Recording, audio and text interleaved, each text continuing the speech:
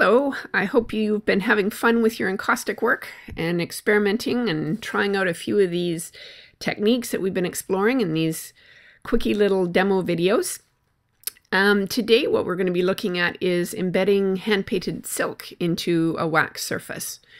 So you can see that I'm using the illustration board or matte board panels here as just a sort of a lightweight base for some encaustic work. It had some gratuitous mark making on it in India ink, and I'm now building up several layers of wax and fusing it both into the illustration board and to each other. So there was probably about, I would say, 3 or 4 layers of wax built up on the surface.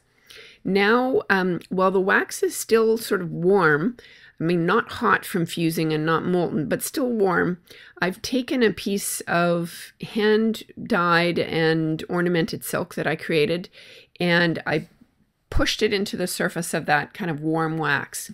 Now I'm using a burnishing tool, which is just a tool that's used for etching. But again, you could use a baren, you could use the back of a wooden spoon or a metal spoon. So I'm just rubbing the silk into the surface of the wax. It's also a way that I can get out any air bubbles that are in there or wrinkles in the fabric. So I try to straighten it out first, unless I'm going for something with a lot of texture.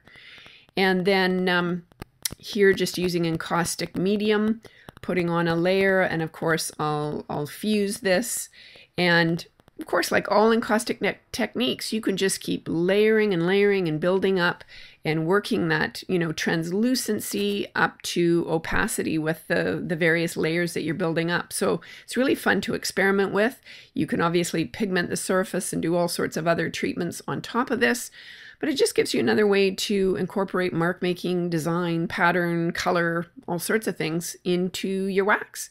So I'll probably be doing a little demo video on how to create the hand-painted silk as well, hand-dyed and hand-painted silk. So you can stay tuned for that in one of the longer videos that will be coming.